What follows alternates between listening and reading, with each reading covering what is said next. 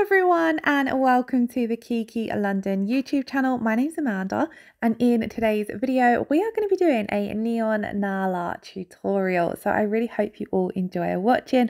I love getting the neons out. They are so fun to work with. So here I have the Neon Vibes collection. So you can purchase these colours as an entire collection of all 6 colours, or you can purchase them individually if you would prefer. I personally would recommend grabbing all 6 because they are absolutely gorgeous. So we have a pink, which is Raven Dull, orange is Milava, then the yellow in this one is called Yellow Caution. I really love the yellow and green, they kind of remind me of highlighter colours. Then we have Acid Green. And then for our purple, we have Diva. I really love this purple as well. I tend to use this one a lot when I'm doing non-neon sort of sets as well. And then lastly, the blue is called Neon Prince. So start off with, I always like to have my neon sets having a white base. So I'm going to actually come in with the new Hema Free Classic White and apply a thin coat of this. Now I'm coming straight in with this colour because I'm working on display tips. If you was working on yourself or a client, you would do all of your prep and base coat first. Now if I was doing this set on myself, if I was going to be using a base coat, I would use RB01, which is a white base coat. So then it eliminates needing to use a white gel polish. But if you don't have that, then of course you can use your white gel polish.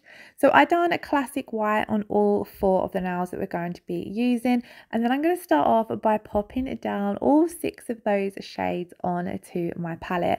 Now the reason I like to have a white base down is I find the neons really pop that a little bit more over a whiter base. So you don't have to do this step, but I do find when you're working over your natural nails and you've got a pinky, browny, nude nail, you know, your natural nail color, sometimes it can just affect the colors, the neon colors. So just having that white layer down evens out the color of the nail bed and then just really brings the neons to life. So let's talk nail art. On the first design, we're going to be doing a design that I've actually seen done quite a lot with pigments, and I wanted to try doing it with gel polish. So pigments, when you're placing them down, they naturally blend together. I didn't necessarily want to go for a too blended effect when I was working with gel polish. So all I'm basically doing is picking up all 6 of the colours and placing them down in random patches on the nail. I'm not necessarily blending them together, but I'm not stressing if they do run into one another a little bit. And I wanted to try and make sure that I had a good variety of colours covering the nail. So I wanted to make sure I wasn't having, say, too much of the pink or too much of the orange, which did get a little bit harder because we're using 6 different colours and we're trying to fill the nail. But yeah, this design was quite fun. Like I said, I've seen it done with pigments and it does look a little bit different with pigments, but I do quite like the different style of effect that it gives off with gel polish. And I always find gel polish that a little bit easier to work with than pigments because I tend to get in such a mess when I work with pigments. So now we've got our colour down, we're going to pop that in to cure for 30 seconds, and it is a really random base, but I think it looks quite fun. Then we're going to come in with a layer of blooming gel. So we're just going to pop a thin layer of our blooming gel down over the entire nail. And one of the colours I absolutely love teaming with neons is a black. So we're going to take the new classic black from the new Hema Free range, and I'm going to pop this down on my palette. And we're going for a little bit of a kind of like an alligator print look, I believe it would be. So I've taken quite a large dotting tool, and then I'm just going to dip into my classic black, go straight down the centre of the nail, and then straight down the middle of one side, and then the same again on the other side. We're going to let the blooming gel do its thing and let the black bloom a little bit, and then once you're happy of how much it's bloomed, we're going to pop that in to cure for 30 seconds. Now I wish I had let this bloom a little bit more so that the black would have taken over the design a little bit more, but it's a really random fun effect. So let me know what you think of this one in the comments below. On to the second design. This one I think has to be one of my favorites out of the 4 designs we do. So over the top of our white base, I'm going to cut off some of these line nail art stickers. Now a lot of the time you use these as an actual sticker, so you'll pop them down in your design, but here I'm going to kind of be using them like a stencil or a guide so that we have a marble on one half of the nail and then we're leaving the other half of the nail completely plain, and it's going to help us give a nice crisp line because it's really hard to get a marble, the edge of a marble, to be really nice and crisp. So we're going to pop that line art sticker down the center of the nail, securing it down, but I don't want to rub it too much because these are super sticky, and then once they are fully secured down it can be a little bit hard to remove them, so I've only gently rubbed over it. Then on that one side of the nail I've applied a thin layer of the blooming gel. You always leave your blooming gel wet and then you pop your colours into that wet blooming gel. So we're going to be doing a marble like I said, so taking my round nail art brush, I'm just picking up all 6 of those colours, placing them down next to one another, completely covering that one side of the nail, and then we're going to marble them together using a dotting tool. Now there's lots of different ways to do marbles. You've probably seen some of the time I create my marble actually on the palette, but when I'm working in a smaller section of the nail I like to do the marble actually on the nail. So this was a slightly different way of doing it. Usually I'll place my colours down a little bit differently, but because we were using 6 colours I found this way the easiest. So now we've got our blooming gel down, all of our colours, we're going to take the Kiki London dotting tool and I'm simply going to swirl from side to side going through all of those colours, and I loved the effect that it gave off. Of course you can do different swirls and create your marble however you liked. For this design I went side to side and I quite liked how it zigzagged through those colours. Then we're going to gently peel off that line art sticker, and as you see we've got a pretty neat straight line. I'm just going to come in with my angled nail art brush just to clean it up so it's super sharp. Now with my angled nail art brush I've just wiped it on to one of the Kiki London alcohol wipes just so it's slightly damp, and then here I was just fixing up the marble a little bit just so there was a nice crisp line. Then we're going to pop that in to cure for 30 seconds. Now of course if you wanted to you could keep the other half of the nail white, but like I said I wanted to go for a neon and black vibe with this set, so I'm going to take my striped liner brush and the classic black and we're going to draw a line straight down the center of that nail. Now the striped liner brush is great for doing any of these long crisp lines. As you can see the brush is doing a lot of the work for me. I just anchor my little finger onto my thumb. This gives me good control and balance, loading up my brush, and then we're just going to simply wipe down the center of that nail. Then we're going to fill in the rest of the half of the nail using the bottle brush.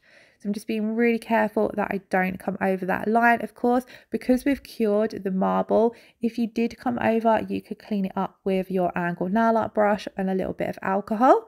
And then we're going to pop that in secure, and that is the second design finish. As I said, this one and the third one were my 2 favourite nails in this design set, but let me know in the comments below which 2 you preferred.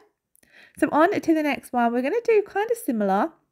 We're carving out a section of the nail that we want to be black. So I'm going to come straight across with my striped liner brush, and I just want the bottom third of the nail to be black. So I always like to do this with my striped liner brush. This helps give you a really nice, crisp, sharp line. And then we're going to fill that in with the bottle brush. Now I am going to do 2 coats of the black here because I wanted it to really pop. But I'm going to do 1 coat, then we're going to do the tie dye, and then we'll do the second coat of black, and I'll explain why. Using the new Hema Free Classic Black throughout this set really give me a chance to play around with the colour, and I'm really loving it. As with any black gel polish, you want to work with it nice and thin because black can sometimes be tricky to cure, and sometimes it can bubble in your lamp if you apply it too thick, or it might not cure properly. So always make sure with your blacks especially you are working nice and thin. It's better to do 2 thin coats than try and just do 1 coat. Now, as I said, on this design, we're going to do a tie-dye effect. So I'm taking my striped liner brush and we're going to use all 6 of those colours. I'm just going to alternate through them. So we started off with Raving Doll, then we've gone in with Me Lava. I'm cleaning off my brush on a little alcohol wipe just out of shot after each colour, just so I'm not muddying up the colours or mixing them together. Then we're going to take Yellow Caution. And another thing to bear in mind when you're doing any tie-dye design is you want to make sure there's no gap between your colours. So don't worry if they hit and blend together a little bit, but you do want to make sure that they are hitting one another. Otherwise, you end up seeing more of the white through your tie-dye design. So next to Yellow Caution, we're going to come in with Acid Green. Of course, you could pop your colours down in any pattern that you prefer. I just was going from what was on my palette. Then we're going to take Diva. I absolutely love this colour. I really loved how it looked against the acid green as well. Diva and Neon Prince work really well together, and I find that Me Lava and Raven Doll work really well together as well, but obviously they work so well together as a collection. So now that we get to Neon Prince, I'm going to then, obviously because we've still got a little bit of space to cover because we want to cover that whole white section, I'm going to go back to the first colour, which was Raven Doll, and I'm just going to fill in as much as I can. So I don't use all 6 of the colours again. I think we stop on Yellow Caution just because there wasn't any space left. And also when you're doing this design, you can do your lines as thick or as thin as you want. You will still be able to create the tie-dye effect even if you do your lines slightly thicker. Like marble, it's another one of those designs that you can really play around with it and create different patterns and different effects. It's just a lot of fun. I always find I love doing nails. I always say a lot of the time, oh, I had so much fun doing this design. But with the neons especially, I always have so much fun playing around with them. Now, for the tie-dye design, you want to pull through your gel polishes whilst they're still wet, going in alternative directions. So I always like to start at the center and come towards me, and then on either side we've gone in the opposite direction, and then I'll just alternate through.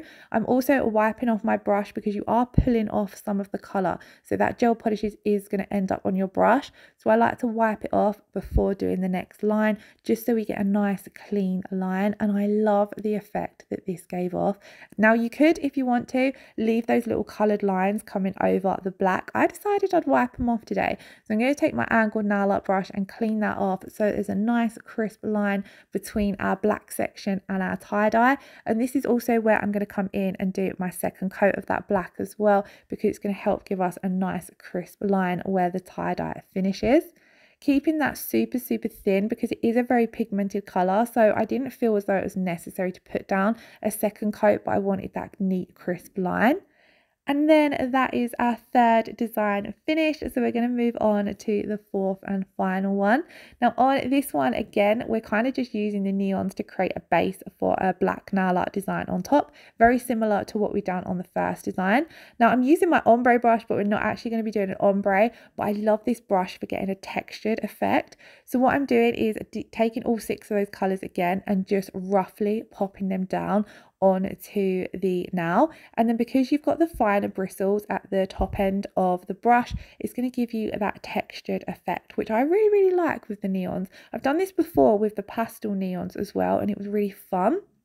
That's another collection I highly recommend checking out for summer. It's the neon pastel collection. Maybe I'll try and include some of them in one of the upcoming videos. Let me know if you have any designs or any tutorials you would like to see in the comments below. It's really brilliant to get feedback and know what you guys want to see, whether it be a certain nail art design, a certain theme, so for example say mermaid nails, or if there's something you're struggling with and you'd like me to maybe do a tutorial on how to use that product. So I'm going to do 2 coats of this to get the colours to really pop, because to get the textured effect you need to work with them quite thin. So I'm going to come over all of those colours again with a second coat and just blend them together a little bit on this coat as well. So as you can see here, as I take down and add the Yellow Caution, I'm blending it in a little bit to all of the colours surrounding it. And I really loved how this base looked. It's a really unique way to play around with the colours and do different things to create different bases. And of course, once you've got your base, you can pop any kind of design down over the top. Stamping, black stamping for example, looks really fun over these kind of vibrant bases, because you can pop down quite simple stamped images and then it allows the background to take center stage kind of thing. So once we've got that base done, we're going to pop that in to cure for 30 seconds, and then I'm going to come in and matte top coat. So I'm going to do a thin coat of matte top coat, and I'm solely doing this because I'm going to be doing hand painting over the top, and I always find hand painting easier to do over a matte surface. So I'm just popping a really thin coat of this down. It does also give you guys the chance to see what these colours look like matte as well. I really loved this base with a matte top coat. So now on to this design, we're sticking with our striped liner brush and the classic black, and we're going to do a animal print design. So I wanted to do a mix of different animal prints. We're going to kind of do some stripes and then some leopard print spots as well. And whenever I'm doing animal print, whether it be you know, tiger print, zebra print, leopard print, anything that's kind of got a bit of a fur look to it. I like to do the lines quite jagged and rough rather than smooth and sharp, and it helps give off that textured look, and I thought that looked really good over the textured base as well. So on both the sides I'm coming in with kind of like a zebra print, so I'm doing some triangles and then some wavy lines. I kind of usually, when I do animal print, I'll get a reference picture, so I'll just go on Pinterest and look at whatever animal print I'm going to do, just to help refresh my mind of how it looks. I didn't do that today, so I struggled a little bit with the zebra style print. For the leopard print, I'm just doing a rough circular shape and then coming around the edges with some rough lines, and then we'll also just pop some dots in on their own and some little zigzags in on their own as well. But like I said, again, we're not worrying about creating super rounded shapes or super smooth shapes. I want to have that kind of rough textured effect.